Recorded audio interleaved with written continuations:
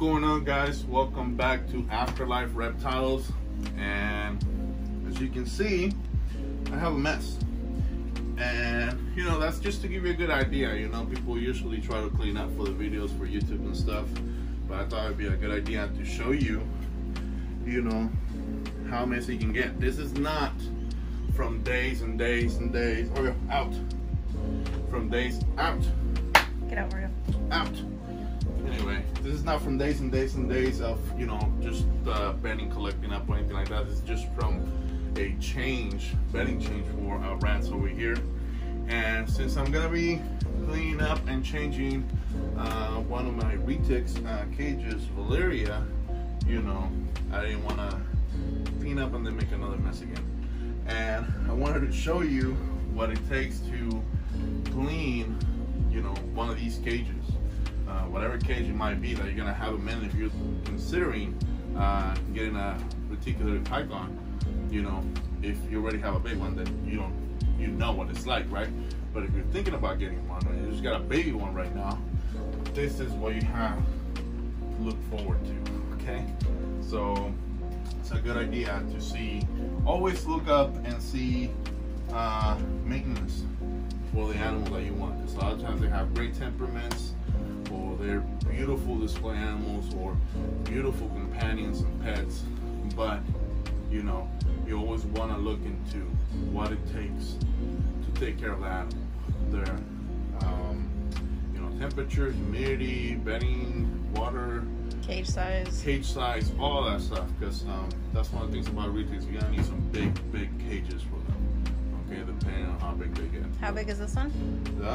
I have no idea. Last time she was like 13 feet, you know, and she has been eating like crazy. She does not refuse a meal ever, and she'll grab those rabbits like it's nothing. We actually have to bump up her rabbit size to 5-pounders now. So that's what she's done. She's usually doing 4-pounders very easily. Now I gotta get 5-pounders for her. But anyway, enough of that. So first thing that you're gonna keep in mind when you're gonna approach a retic cage is, depending on your retic, they are very aggressive eaters for the most part. Okay, so you want to make sure that, depending on the type of retic, you know, or actually your retic can turn out two ways. They can be very calm and tame or patient, or they can be very aggressive. Even if they're not trying to be aggressive towards you, they just think that you might have food, or you think it's your food or whatever, and they can actually launch and try to bite the glass. Obviously, they don't know that there's a glass in there. They'll just strike a glass. So you always want to make sure that, you know, you don't just come up to the retic cage.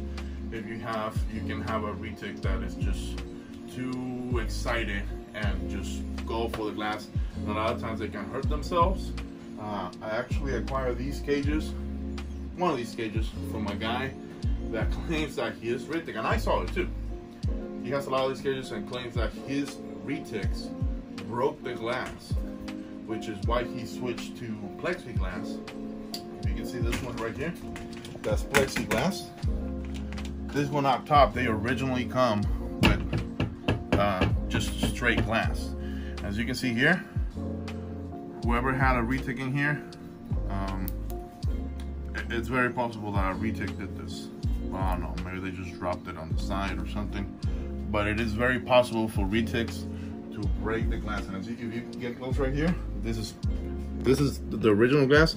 It's pretty thick, you know, so they have a lot. They're very strong, so be careful. You know, that's one of the things they have to understand. Be careful.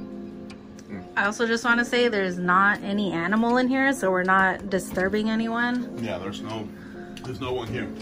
So what I'm gonna do, because I messed up and I used one of my tubs where I put my retic in when I'm gonna clean. I don't have anywhere to put her. So what I did is I moved my retic here from one of my racks. She's smaller so she can fit. So I'm gonna move her from here to here, and then I'm gonna clean her cage. But where is she? She is in there, and one is also lighting in here, but for now this is what I have. That's what we're cleaning. Yeah, yeah. So this is way past the cleaning stage. I'm gonna admit I messed up, and I'm trying to be, you know, as honest as possible. You know, I messed up, but you know, she's still pretty comfortable in that. Reason why, and that's the whole reason why that I do that. A lot of people will use paper or newspaper or butcher's paper as bedding, and I don't like it because, you know, I mean, I'm at least I'm at a place where I don't have a lot of retics. Someone that has a lot of them, I get it. It will be very expensive to have this type of bedding in there for all your retics, so it's not money wise sufficient. So I get it, but I like to use this cocoa thing because she has pee in there. She has a little bit of poop. Sometimes it gets hard trying to take out all the poop because she's right there ready to strike. But if I open the door, it doesn't smell. It barely smells, you know, and that's what I like about this bedding. So the snake is not in there with that constant smell of her pee, as opposed to when, you know, even a ball python, they'll pee in there, and if I have them in one of these right here, for some reason, it'll smell instantly. You know, it will get really smelly in there, and they don't like it, and they start, you know, trying to get away from that, you know. But that's one of the things that I like about this. How much bedding would you say you use for her cage? Right around one block of reticulated. That's what I have to use for her cage. I would say that cage is about 4 feet by 3 feet. Yeah, that's the size. So anyway, so first thing I'm gonna do is make sure that you know where she is. You know, her face is right over there, so I'm pretty safe to come over here and start messing around in her cage. So I'm gonna open it just enough so that I can take her water bowl out. And if she tries to strike right here, she's not gonna be able to strike me. She'll strike the plexiglass, which again is, you know, pliable, so she won't hurt herself as much as, you know, one of these glasses right here. So I'm just gonna. She's hungry, by the way. Yeah, she is hungry, even though she ate not too long ago. Just like kind of like you know, just to keep her going for a little while. So there she is. In all her beauty. In all her beauty, yeah.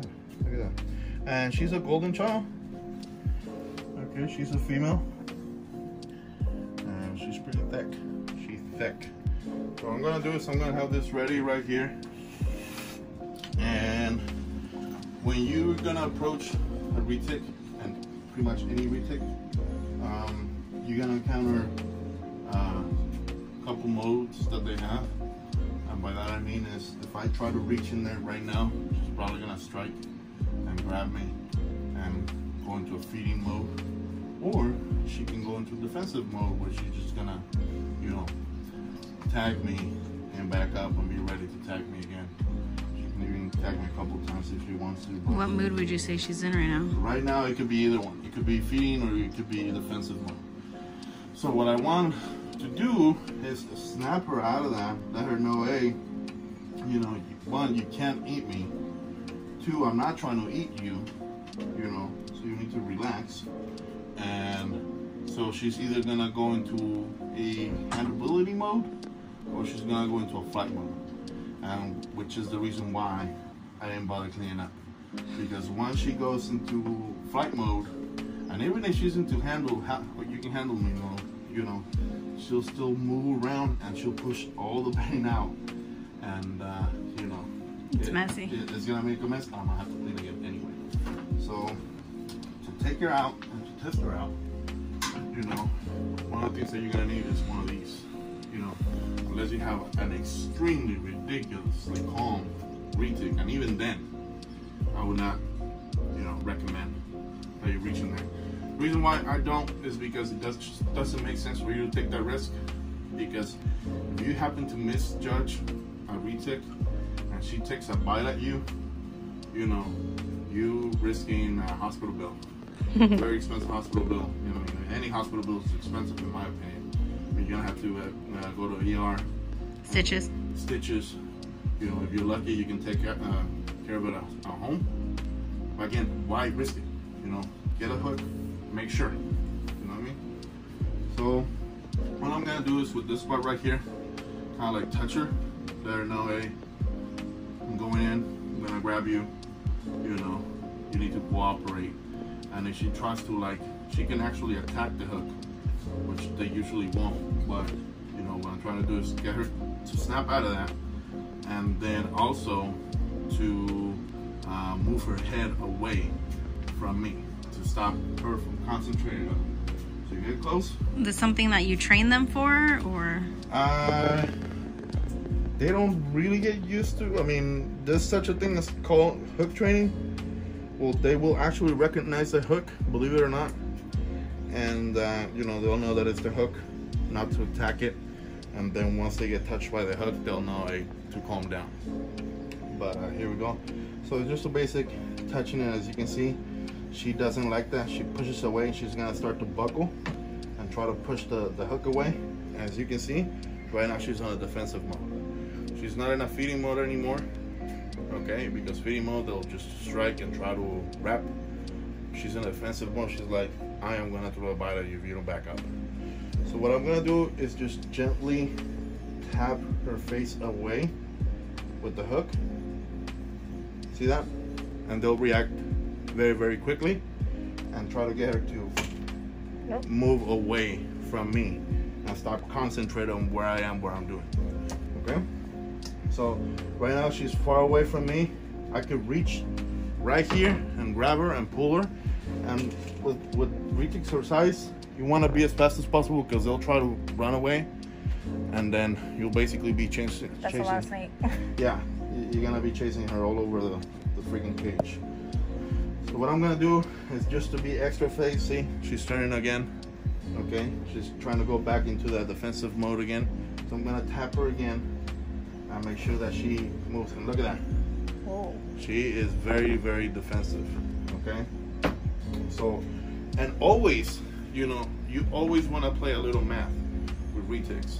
You want to look at her coils and think, okay, if she was to strike at me right here, right now, if she's bent like this, okay, and she tries to strike, you know, how far away do I have to be so that she's not able to tag me, okay?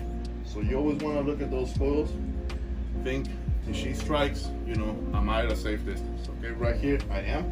She wouldn't be able to reach me. Okay.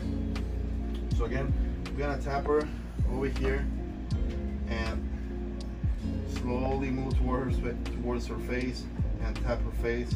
Come on, move away, back up, back up. She doesn't want to give up. No, she wants to turn the other way, and I need her to turn that way. Uh-oh. It's a little bit of playing around with them, see? So at that point, what I like to do is just grab them with the hook and start pulling them this way. And you want to grab a good amount of the snake to hang on to. And the hook doesn't hurt them, right? The what? Oh, there she comes. No, it doesn't hurt them. Always keeping, you know, always being aware of where her face is. And you basically just want to, she's smart.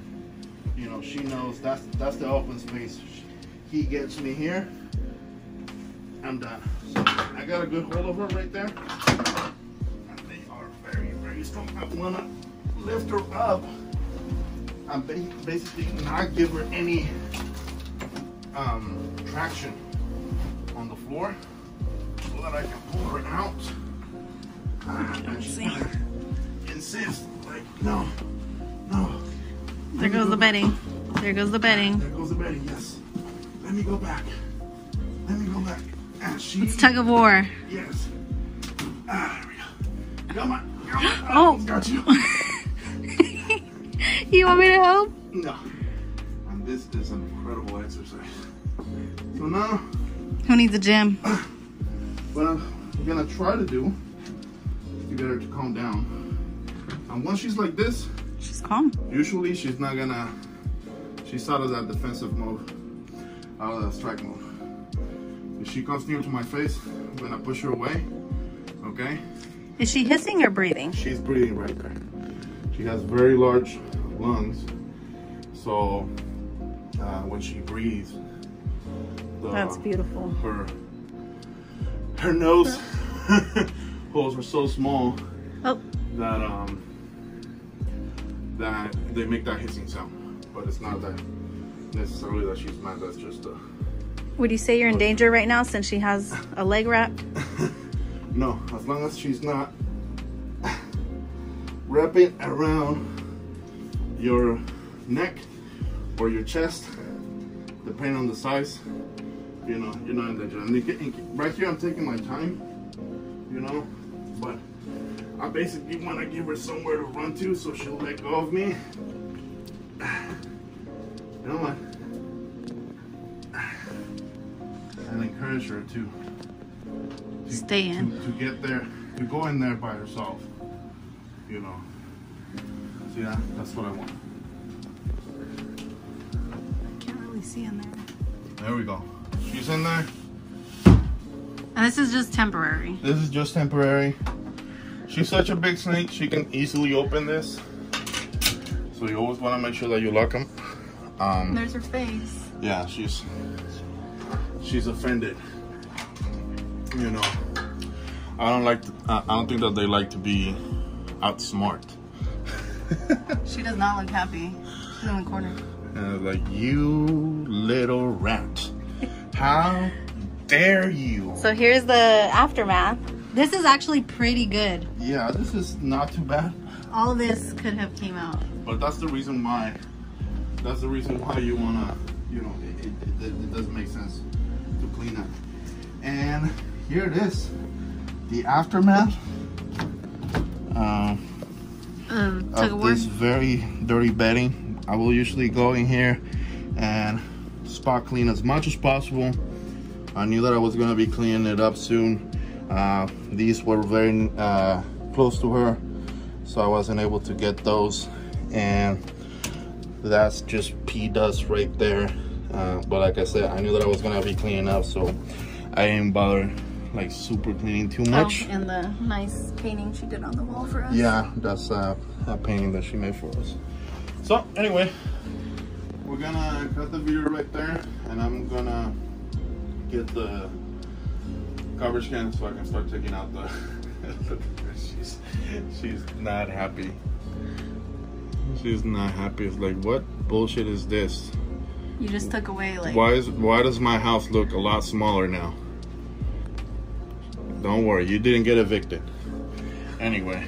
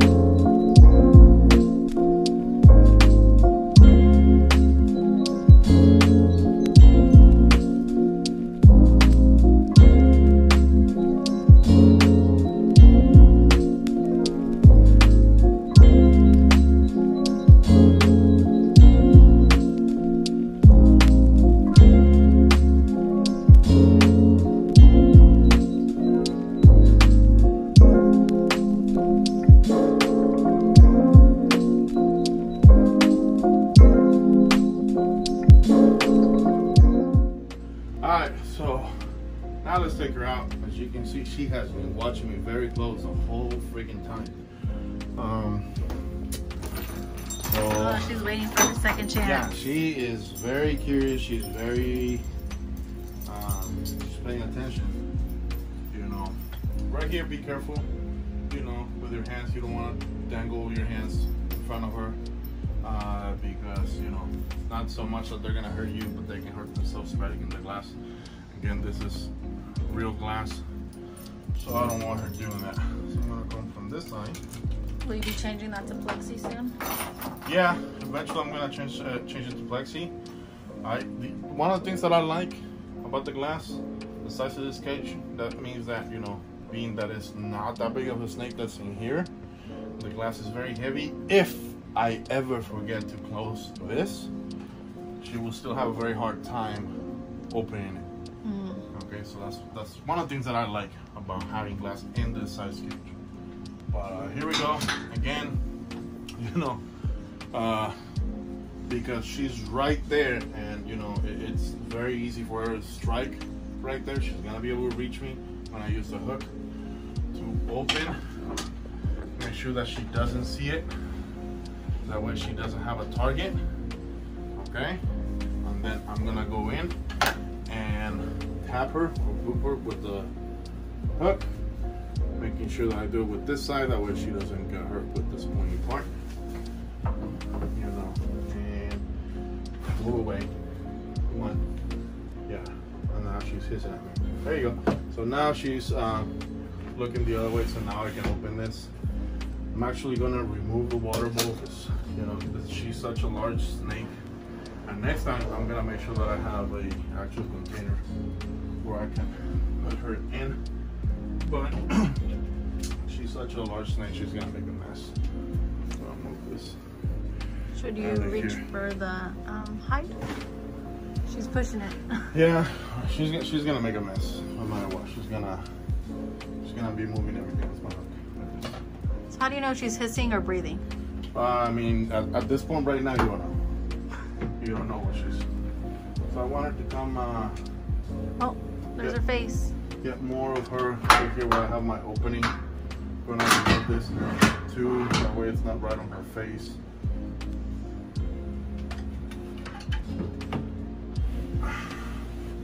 Come on. That way. That way. Come on. Hey, that right there, that's a hiss. She's coiled up. Come on. No. You want to kind of guide her to where you want her. Is that where you want her? I can't really see in there. This is why you want to put her in a container. It's a pretty bad spot. Come on. Come on, girl. If she lunges right now. Again, watch that coil. Make sure that she decides to strike. She can't get you. So right there, that she turned. I think that's a good time. Oh my God! I want her pushing on the bedding. It's bound to happen. Come on, girl. And again, you wanna get that traction away from her. Keep lifting her, lifting her, and pulling her up at the same time to get that traction away from her. She grabbed onto the hide. She's hanging on to that. I'm gonna move this. There you go. There we go. Oh, that was her only defense. This is look at her, she's got her butt going in there. You lift her up, you take the traction out. Lift her up and just keep pulling her out like so. Whew. And that is. And once she's out, you know, she basically gives up. You know. You're not hurting her. That hiss or breath? This is breathing. That's breathing right there. And you just want keep twisting to kind of manipulate where you want her to go. You move this way, you move that way. You see that? Mm-hmm. So depending on which way you want her to go, that's how you're gonna twist and get her to go to where you want her to go. Yeah, look at that, she's gorgeous. And once she's like this, you know, see that? See her, she's going? So I'm gonna turn. Okay? She's back to where I want her to be. I don't want her to be in there yet. Okay? Look at that mess she made on the floor. Yeah. But look at that beauty. Yeah, she's heavy. The rainbow. She's so heavy. I'm already tired. My biceps are tired. What? You were raising your hand?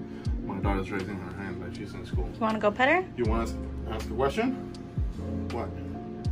She's beautiful. I know, she is. You want to touch her? Look at the rainbow. Oh, there she goes. Oh, now I want her to go in her cage. Let her go in. She wants to go to the top. She wants to go. Come on. Yeah, pull her out. There you go. See? Nice and easy. And you the mess. And you can, you know, manhandle them. You're not gonna hurt them. They are extremely strong. You pull them all you want. You know, you're nothing to them. At this size, What would you say she eats in the wild? chickens, more than anything. Chickens and, you know, whatever she can get her hands on. As long as she's able to eat it, she'll eat it. At least she'll try to eat it. There she is. And look at me. Now she's back in that defensive mode. See how easily they can switch? She knows that she's not being held. She has her full body on the ground. And she's like, all right, come at me now. She's like, let's do it again. Come on, try doing that shit. You were talking all that shit again. Oh, There it is. She's back in her cage. how long is she? She is, alright. It's hard to tell. I'm gonna say a good 13, 14 feet. And weight? She weighs a lot. I don't know. See what I mean? What? Oh, look at her. Look at her waiting for you. She's like, yeah, come get your lock. Come It's get right it. here. Come on, it's just the lock. Just get it. Just get your lock. Oh, man. Get this goddamn lock. But yeah, let me know, guys. You. Alright. Ow. She is waiting for you to open it. There it is. Back in her nice clean cage. Look at those. Dude, look at that rainbow. Beautiful. Just beautiful. Anyway, Look crazy. so I'm gonna keep cleaning up all the mess. Look at it. Oh my god, look at this. Look, hidden poop. Hidden price. She found it. I gotta, Now it's time to clean this one. yeah, I gotta spray this bedding too. Jeez. Lucy's not gonna be happy. She's gonna come back and be like, what the hell happened here? Someone call the cops. Oh, god damn it. Someone came in here. Robbed her house. Her robbed water. the house. She's still staring at you down there. It was those damn rats across the street. I know it. I gotta spray this. Anyway, guys, so there you have it. You're thinking about getting a retick. That's what you're looking at. That's your future. All right. So, you know, I think it's worth it. Really love her. She's really fun. She's beautiful. She's our Valentine's Day I don't know gift. what it is with humans and dangerous animals. We're so attracted to them. But Anyway, there it is, guys. Hope that helps. Hope that gives you an idea. Helps you make a decision. You know, you have any questions, let me know. I'll try to help you out. And until next time, see ya.